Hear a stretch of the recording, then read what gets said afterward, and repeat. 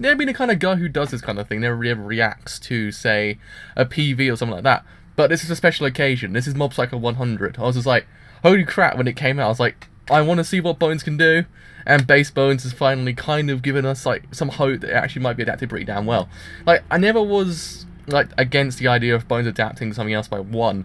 I mean, Madhouse is probably the king of doing it, because we saw it with One Punch Man. But, again, Bones is their own kind of thing. Bones is that kind of company that's like, yeah, we can one-up people.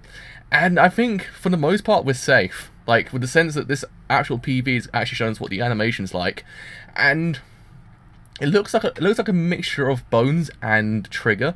Like, I don't know where I'm getting some Trigger vibes in it. I was kind of like, eh, this actually reminds me of some work by Trigger.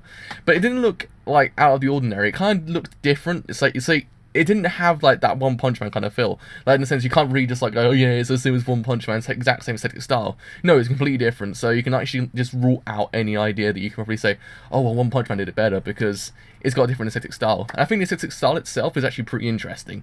I think the thing most I'm interested about, besides the actual story itself and the anime itself, is the fact of the aesthetic style. I mean, it's got quite a lot of dark lines. It's got very, very drawn aesthetic style to it, and it looks pretty damn cool. Like, I was like, Bones, doing it. I mean, we saw it with Concrete Revolution.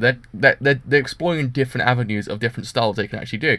Yeah, they still got the ideal style, like they have their style, but they're going to different avenues, and I think it's actually quite good for the company. And I mean, I wasn't complaining because they did Noragami Arigato. We all know, if you're looking for, besides Madhouse, if you're looking for a company or studio who can actually do freaking action, besides Sunrise as well, you got to look at Bones. Bones can do it freaking damn well. Like, their frames and their action looks freaking phenomenal. Like, it hasn't even faltered in any way, shape, or form. I mean, if you watch Kekai Sensen, you probably realise they can do a lot with the budget they have. Yeah, it kind of got a bit too much. They had to, like, cut this last episode into, like, 4 months later, but still, the reason's still there.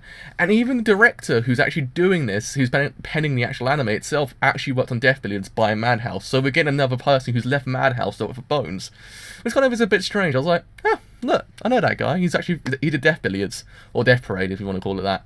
But for the most part, god damn it, I must say, Mob Psycho 100's got me hyped. Like, probably at most of the animes besides Concrete Revolution coming out next season that I can actually remember off the top of my head, this is probably got the most hype just for the sole reason it's literally the anime done by one, and everyone knows how cool one is. I mean, yeah, Madhouse, you might have a bit of competition on your hands because this looks like it's going to be freaking damn well animated.